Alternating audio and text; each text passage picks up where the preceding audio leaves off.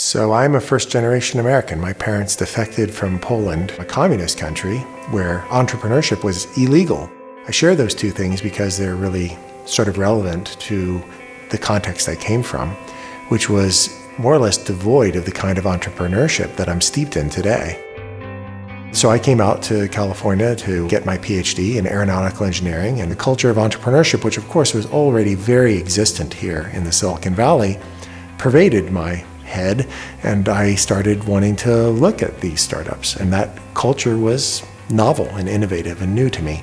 So I was sucked in. I met the founder of the Band of Angels, which at the time was one of only a handful of angel groups in the country. Since 1997, I've been helping lead the organization as one of the premier angel clubs in the United States.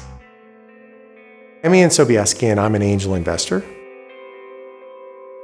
In my almost 20 years of doing this, I've invested in more than 120 companies as the lead investor. I've served on more than 20 boards of directors, and of those companies, 2 have gone public, but I've had 60 go bankrupt, a big goose egg.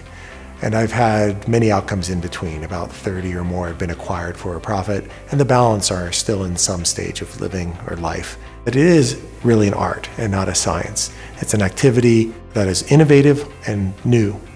I have the great privilege of working every day with more than 150 like-minded individuals who are in this game to help entrepreneurs build a brave new world.